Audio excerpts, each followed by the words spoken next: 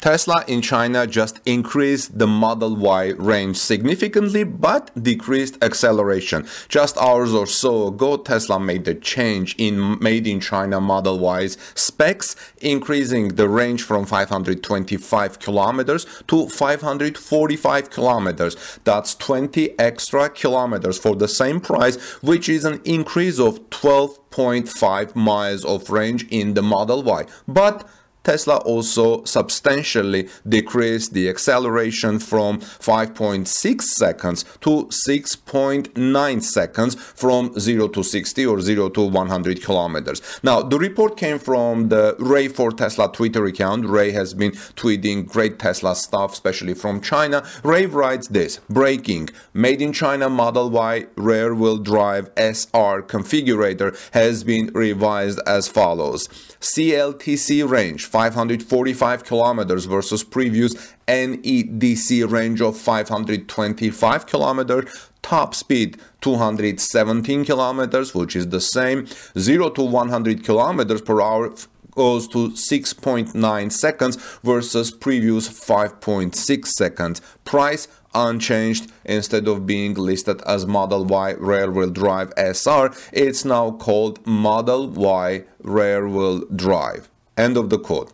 And Ray shows images from the previous Tesla Model Y specs from the configurator and the current Tesla Model Y specs in the configurator for made in China vehicle. Now, increase the range of the rear-wheel drive SR made in China Model Y by 12.5 miles and keeping the same price is good news. But why has the acceleration decreased so much? One user named Tavi commented under Ray's tweet and says, if I'm thinking right about this, the top speed being unchanged means there is no decrease in power output in the hardware, same drivetrain, same battery power, so the slower acceleration may be a software limit aimed at driving demand toward the long range. Ray for Tesla agreed with this view, friends, writing, possibly yes, or owners may have to pay for 0 to 100 upgrade later at an extra price, I guess.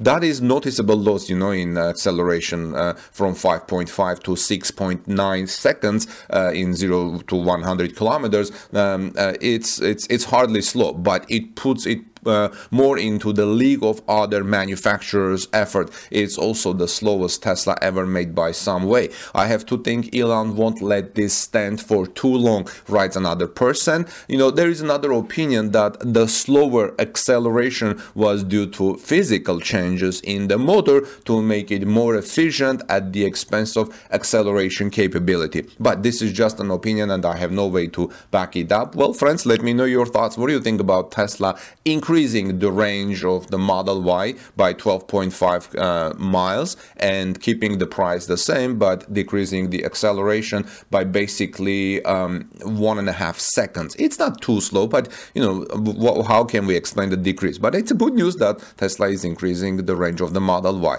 This is Armin Harayan from TorqueNews.com. Please subscribe to our channel for daily Tesla news. Ring the bell so you don't miss my next coverage, and also give us thumbs up if you found this report informative, and share in social media. We would greatly appreciate it. Have a great day. Peace be with all of you and your families. God bless you, everyone. And let's move on to the next Tesla story. Today, Tesla finally added waypoints, a long requested feature promised over a year ago. If you guys don't know what waypoint is, many people don't, and I didn't know. In this report, I'm going to tell you what it is and what it does with Tesla and how Tesla names it. Actually, Tesla doesn't call this new feature waypoint as many people waited, but something else. So waypoints in Tesla's navigation system are a sought after feature that Tesla owners have been requesting for a long time. Here's what it does. With this feature, it would be possible now for Tesla owners to enter several destinations at once on one trip in the navigation system. So over the years, Tesla has become known for its over-the-air software updates, adding features to its vehicles. You know about this. It's something that previously wasn't standard in the automotive industry, but Tesla's software-heavy approach made it a no-brainer. Now many automakers, in fact, are starting following Tesla's lead and doing the same thing. The automaker has used its over-the-air software capacity to improve the user interface and features like navigation, but there is one navigation feature that Tesla owners have been asking for seemingly long time that had yet to launch: the ability to add waypoints toward a destination. Today, Tesla finally released the feature as part of its 2021.40.5 software update that it started pushing to the fleet. The automaker wrote about the feature it is calling add stop in the release notes. So Tesla is not calling this new feature a waypoint that is commonly known, but it's calling the new feature as add stop. Tesla add stop. And here's how Tesla describes it in the release notes. Add a new stop to your route by tapping the plus icon on the navigation search button and searching for a destination, or selecting a pin on the map. Now Tesla owners are going to be able to use the native in-car navigation to enter a destination and add waypoints. The same update also includes some of the same features that Tesla first started to push last week, notes electric, like tidal and cold weather improvements. Is any one of you already using the waypoints? Has your Tesla already got this new add stop icon, plus icon? Let me know, friends, in the comment section below. This is Armin Harayan from torquenews.com. Please subscribe to our channel for daily Tesla news. God bless you, everyone. Give us thumbs up for this video, and let's move on to the next Tesla story. I'm leaving FSD beta. Today I was at Tesla Reddit and I was looking for a good topic to report, and then all of a sudden I see this title: I'm leaving FSD beta.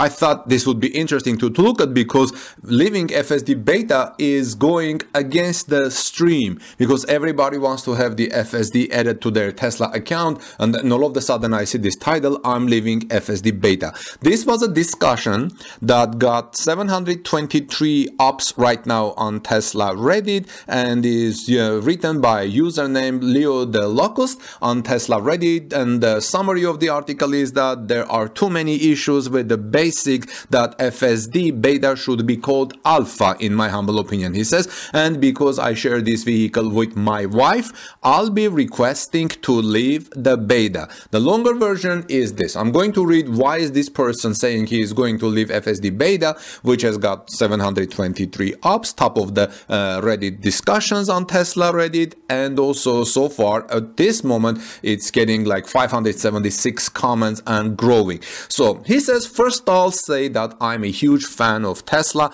and have owned 2016 Model X P90D and currently own 2021 Model Y LR and some stock. Overall, my wife and I have been overly satisfied with our purchases and investment with Tesla. And then he goes on to critical parts, saying the primary issue: all the phantom braking. While I understand that it's a beta, this is just unnerving and scary, he says, and adds this: generally though, I would not be as concerned if my wife was able to turn FSD beta off for her profile and the issue would go away. However, that is not how it works. Even just basic TACC does the phantom braking with FSD option completely disabled in the menu. Potential solution: ship beta alongside the standard autopilot suite, so owners can fall back to a known good product when they want to give their vehicle knuckles a break.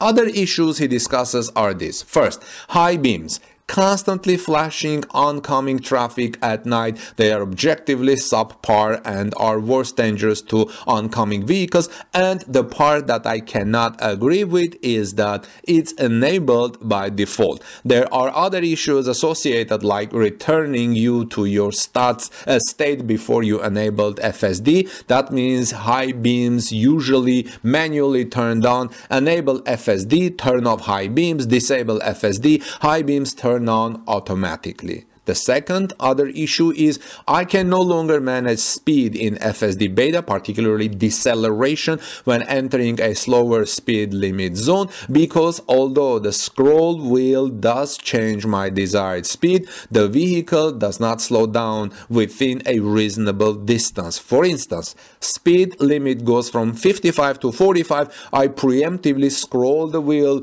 well before the sign. However, the vehicle continues at 55, maybe 54 with no feedback. That indicates it's actually respecting my set speed limit. This is bad for two reasons. First, speeding tickets, and second, have to hit the brakes and then re-engage FSD beta.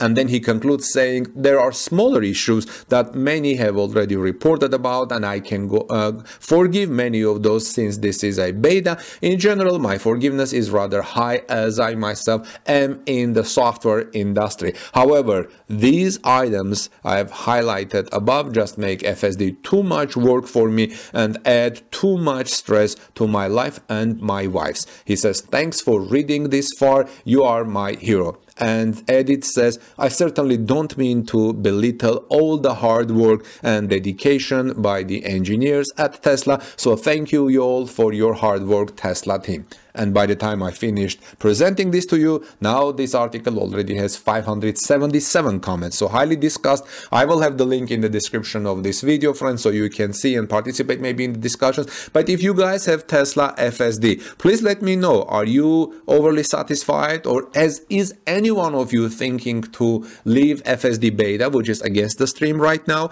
And I'm not saying that's a bad thing. And are there any issues that you think are too many for you, too much for you, and this is why you are considering leaving Tesla full self-driving beta? Let me know in the comment section below, please. This is Armin Harian from TorqueNews.com. God bless you, everyone. Peace be with all of you. Give us thumbs up if you found this report informative, and let's move on to the next Tesla story.